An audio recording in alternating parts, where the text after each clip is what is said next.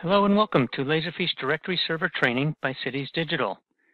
This video will introduce the basic concepts and features of Laserfiche Directory Server. Laserfiche Directory Server allows systems administrators to manage Laserfiche Server application licenses and Laserfiche user licenses from one central location. The Directory Server is on the server side of the Laserfiche product suite, and it sits above any Laserfiche application server or product. The Directory Server functions in many ways. It's a web-based administrative tool that allows you to manage your Laserfiche Rio users and application licenses. You can create Laserfiche users, add directory users, and grant user licenses. You can even configure Active Directory synchronization to automatically update your named user list. You can also create organizations, allowing you to reserve licenses for certain departments.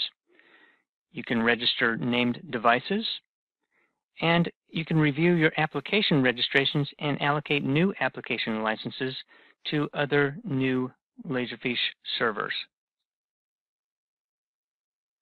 You can access the directory server from the Start menu on the LFDS server or the desktop shortcut, as well as using the URL of https:// the machine name or server name /LFDS. From a workstation or on the server directly. The agenda here is to launch directory server administration, take a look at site administration security, set up identity providers, review Active Directory synchronization rules or set them up.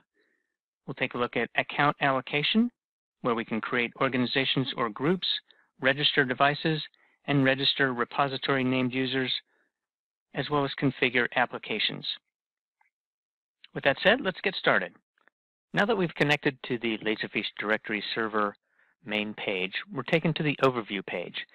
We can see various information about available organizations, assigned licenses, and those available or in use, community users.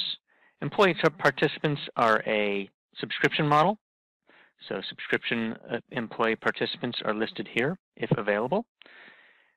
Scrolling down, we can see the available applications and any registered instances. As we can see here, we have a distributed computing cluster. 1 is installed out of 10 total available. We can click on the Server Listing tab and shows us any of the particular servers on which those applications are installed. Full list there. At the very top, we do have a gear icon. This allows us to get into the Settings tab. It's the same as clicking on the Settings up above. We can also click on a usage report, which will download an Excel file about all the user licenses that have been allocated. If we click on the Settings tab, we see several tabs. Just below that, we have our General tab, Email Server, Email Template, Password Security, Identity Providers, and STS Sites. In the General tab, we see we have a Master License. We can renew our Master License whenever we purchase additional users or applications. This will query Laserfiche for the new licensing and add it to the server without requiring any service restarts. Our licensing site will typically be set with a SQL database. There's no need to modify the connection string if it's already set up. We typically would see in a Windows Active Directory domain directory synchronization being set up, but you don't have to do that. It is optional. You can set the polling interval to query every hour and even more than 24 hours. Deleted users from the Active Directory system can be deleted from the repository from Directory Server as well. You can display the organization list on the sign-in page of the STS site, in other words, the Security Token Service site. You can enable clustering for failover. Trimming audit report data is available. And if you want a SAML site to identify through the directory server, you can set its landing page and entity ID, and you can display the default site as well. Email server and email templates are used in the case of password resets by the user. Password tab is available to be used for particular accounts that are not directory accounts, but specific Laserfiche user accounts. Repository users are different than directory users, and a repository user would need to have its own password policy.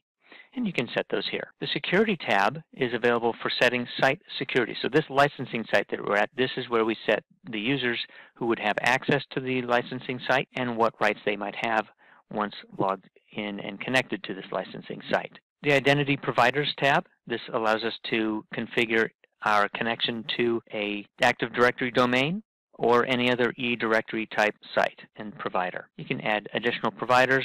Those are available as Active Directory, Novell eDirectory, other Active Directory, or a SAML identity provider.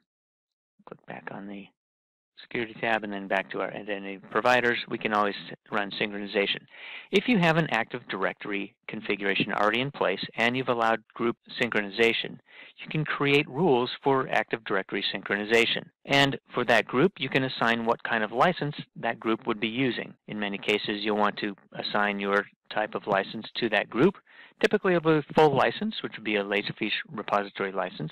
A community user would be those users who can log into both Laserfiche's repositories and forums. Employee participants are a subscription model for forums access as well.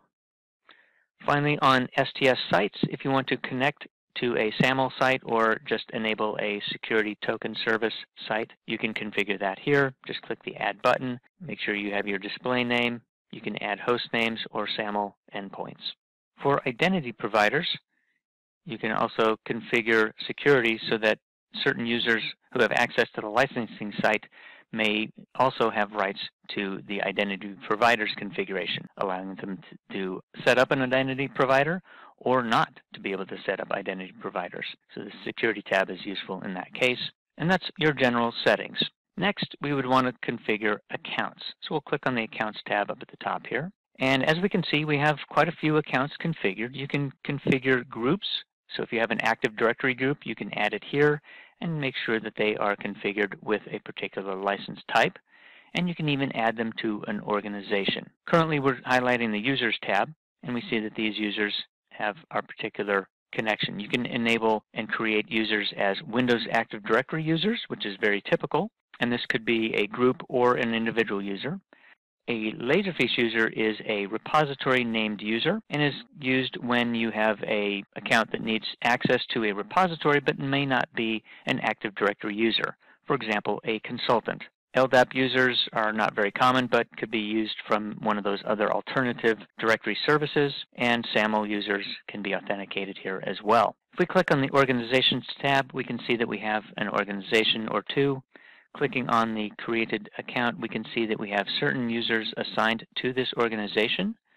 We see that the licenses, we can assign a certain number out of the available to this organization, both full licenses and any other available licenses as well. Security can be set here so that a user in the licensing site has rights to this organization and that they can manage this organization. The organization itself has some certain email settings that will inherit from the server and template settings preset in the settings area previously viewed. We have groups as well. Groups are a way of assigning users from an Active Directory group to a directory server group, which then can be allocated to a form system, for example.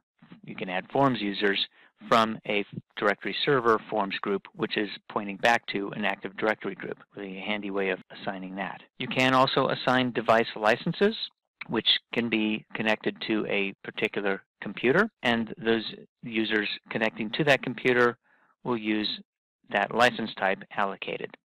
One simply types in your computer name, click the lookup button to find the host ID of that particular computer, assign it an organization if you want, set up your license type, and then click Register. Our next area to configure is applications. These would be the various applications you've purchased in your license.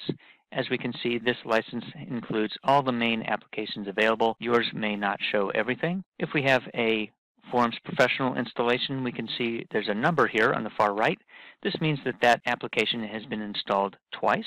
We can see that the Laserfiche discussion server has been installed once. We have a mobile server. Our Laserfiche server has been installed once, but can be installed multiple times. If we want to add an application, we can do that. We see that we have our applications, and clicking on any one of them, if we click on, for example, Laserfiche server, we see that there's additional information to be found. We have some instances. We can see that that server has been installed, and we have the Get License button. This allows us to copy that license file and update it on that particular server upon which it is installed, or if we're going to install it on a new server, we can take and copy that license to the new server, and that file would get copied to the license file folder on that particular server on which this Laserfiche server application is installed. You can add additional applications if you're licensed from your main master license.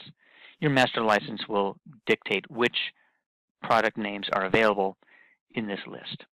Audit reports are available to query what is going on in the particular repository. We can check for administrative actions. We can check for different event classes, what's been going on, and query what has been configured and set in directory server. We can even sort by date ranges. Clicking search will give us a list of audit events in the grid view that we have over here on the right side. This concludes our training video on Laserfiche Directory Server by Cities Digital. Thank you for watching, and have a great paperless day.